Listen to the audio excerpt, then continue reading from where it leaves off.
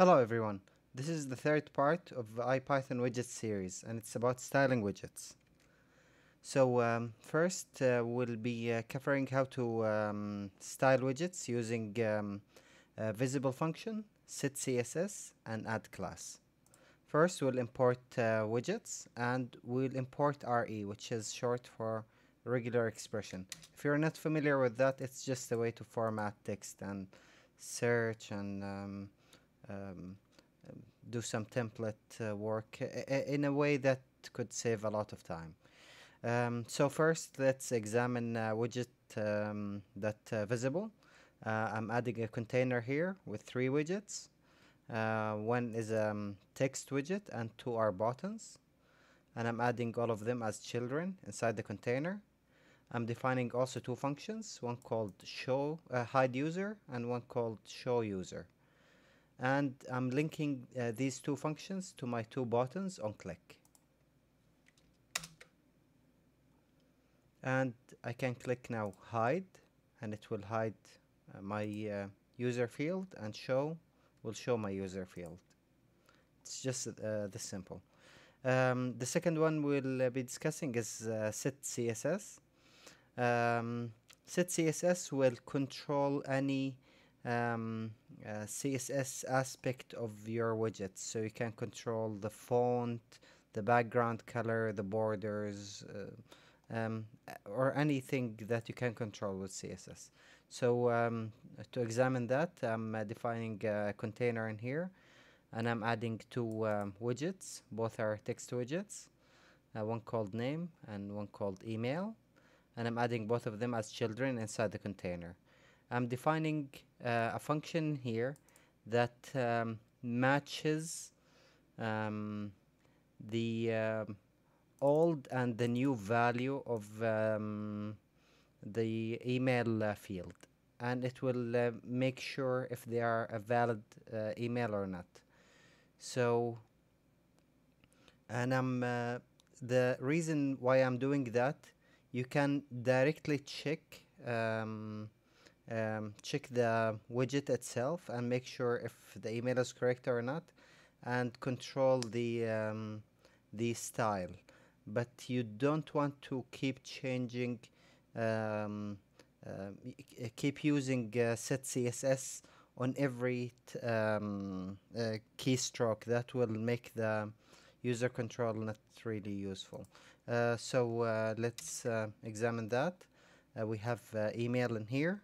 I will try something in here,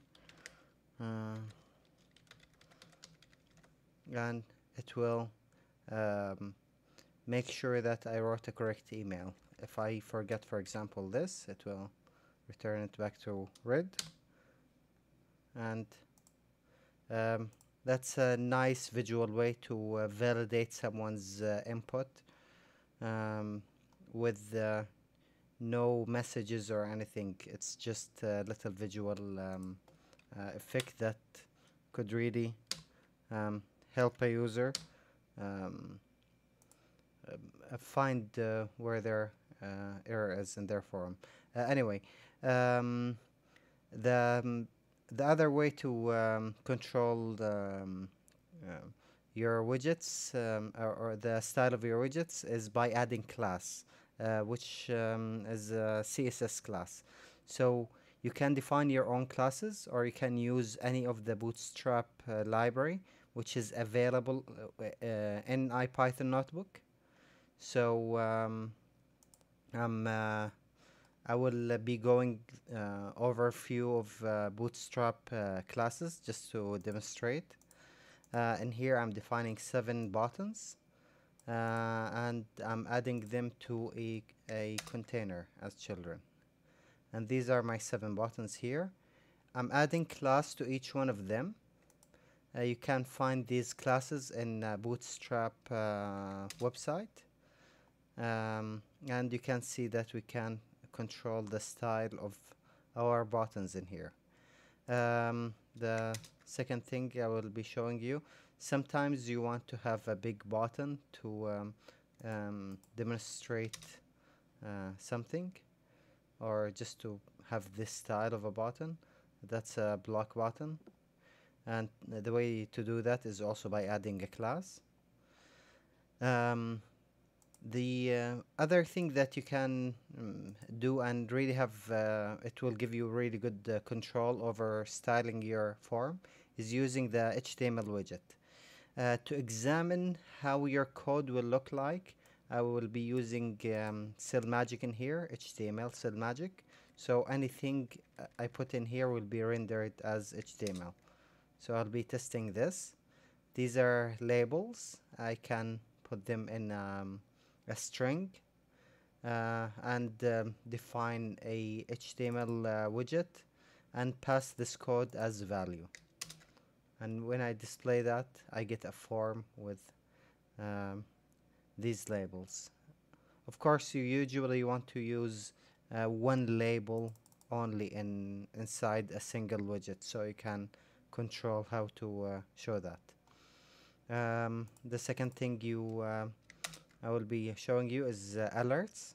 You can have these dismissible alerts, so you can read the alert, you can dismiss it by closing it, close it, close it, close it, and that's how this works.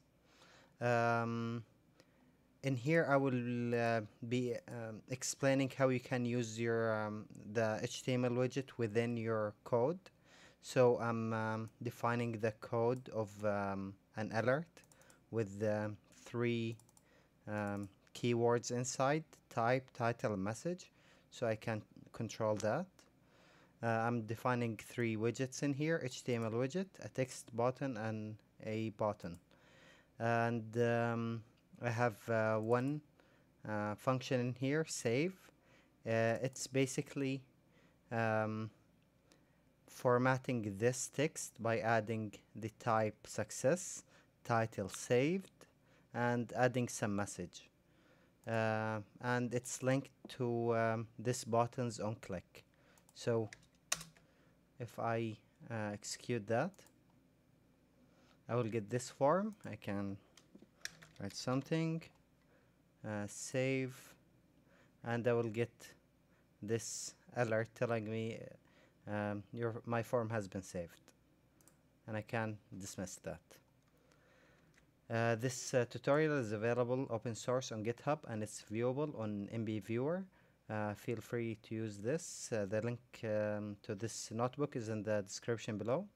I hope you liked this tutorial, and if you enjoyed this, you might watch the next tutorial about widgets alignment, or the previous one about handling events in IPython widgets. Don't forget to subscribe to this channel if you didn't already. Thank you.